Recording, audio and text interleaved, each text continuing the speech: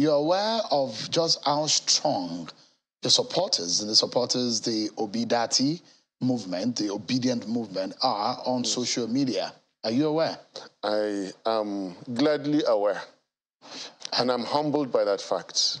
Are you worried that this election might be shaped largely by the force on social media? It might be, issues might be directed and guided or also pushed by social media. Are you also aware about that? You see, we are genuinely of the opinion that some opponents to us underestimated what you just said now, how powerful Labour has come to be and how powerful it is going to be by election day. The so-called runoff they're talking about may not even happen. They're already talking about a runoff. It may not even happen, I tell you. You think that you might win on the first ballot? Is that the thinking of the Labour Party? Absolutely. You think you have what it takes to be able to do that? I think by the special grace of God Almighty, we have that. It might not even get to a runoff. What do you see in your permutations? You're looking at the crystal ball. How do you see this election coming out? What figure do you think your party might be able to pull? I see, please allow me not to call the names of the parties. The one in Kano, just remaining there, because in Kaduna, it is almost gone completely ever since I appeared. That party no longer exists in Kaduna from when I declared for Labour Party. It's not even going into Jigawa, Katsina. It never even got the chance to get in there. The other party coming from the party of the day is running down by the day. It's running itself down by the day. Again, I don't want to go into those issues at all. Our lives are depreciating by the day, and so will their votes fall as Nigerian lives, the quality of lives fall. The other party has really not proven itself capable of wresting power away. And it done itself in from the conduct of its primaries. And that leaves only one party standing and standing strong.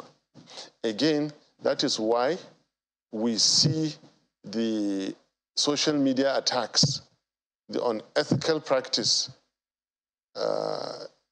being motivated purely for political gains. Now, if you look at what is happening, at the end of the day, you have a huge support base, and there are even criticism that your party's support base is limited to the social media. There are questions as to the structure of your party and the question mark on whether or not you even get the kind of funding to be able to run the campaign and perhaps be able to pull a win off in this election. Excellent question. Let me take it one after the other. You spoke about being on the social media. Do I have your attention? Absolutely. Please yes. Go. You spoke about being on the social media. It is being read wrongly. What is happening is that more of our supporters are those who are elitist, in a sense.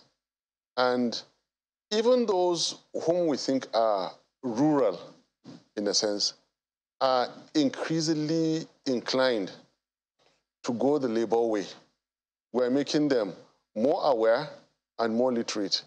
And to be with us, they make the extra efforts to become socially literate, socially aware, and are beginning, even for the sake of Labour Party, participate in the social media space. They are beginning to realize how easy it is. For someone like me that has lived all my life in the education world, this is more than exciting. Because I get my excitement from seeing people learning and moving up the education ladder. And that is what Labour is doing at the moment. We are not limited.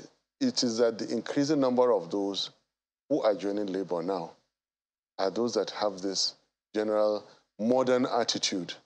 They're more like all the young population are in Labour.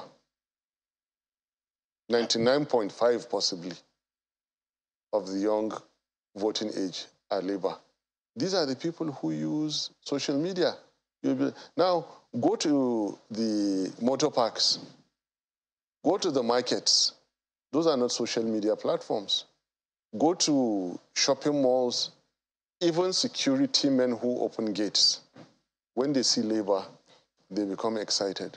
Go to the airports. You might say they're only the privileged to travel by air. No. Those who work in the airports, everywhere you go, from particularly the motor parks, everywhere you interact, it is Labour, it is Labour. We are not limited. Then the other one you spoke about, structure. The structure we have is unique.